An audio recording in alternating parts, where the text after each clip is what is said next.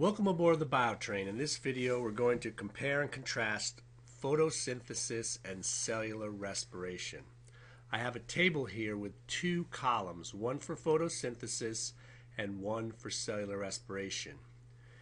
Each column is broken into the function, the location, the reactants, the products, and the summary equation for each of these two metabolic processes.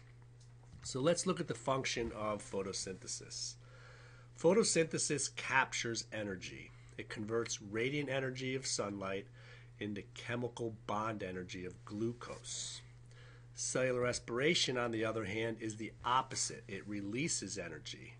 It releases the chemical bond energy of glucose to make ATP for the cell to maintain its metabolism.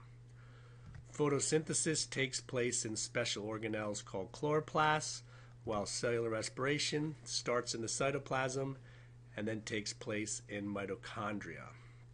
The reactants of photosynthesis are carbon dioxide and water, and the products are glucose and oxygen. Cellular respiration, the reactants are glucose and oxygen, and the products are carbon dioxide and water. Notice these are opposite reactions. The products of photosynthesis are the reactants of cellular respiration, and the products of cellular respiration are the reactants of photosynthesis.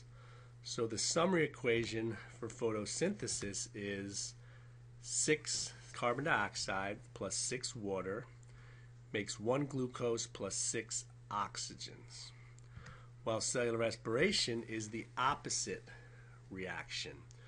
You start with 1 glucose plus 6 oxygen molecules, and you get 6 carbon dioxide plus 6 water, and energy is released during this reaction and used to make ATP so the cell can maintain its metabolism.